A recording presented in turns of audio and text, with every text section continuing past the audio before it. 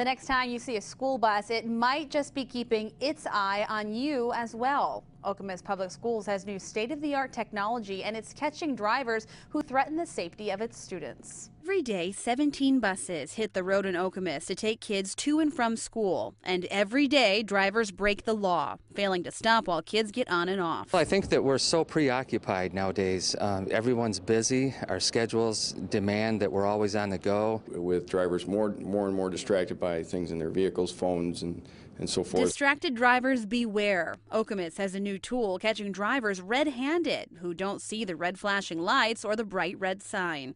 It's a video surveillance system that uses 7 cameras inside and outside the bus. 3 on the outside automatically record every time the bus stops. Watch as this driver keeps on going. The video is marked when we have a violation. We will know exactly where on the route that it took place, the time, the date. Everything is recorded within the system so that we are able to turn that over to the police, and they will take it from there. Since the district started using the system in January, it's caught 3 drivers breaking the law. The cameras are powerful enough to see license plate numbers and even recognize drivers. Even if the driver is not identified, we can issue a citation to the registered owner of that vehicle. It takes a lot of the guesswork out of it. With having the 4 different views on our screen, we have it all right there in front of us.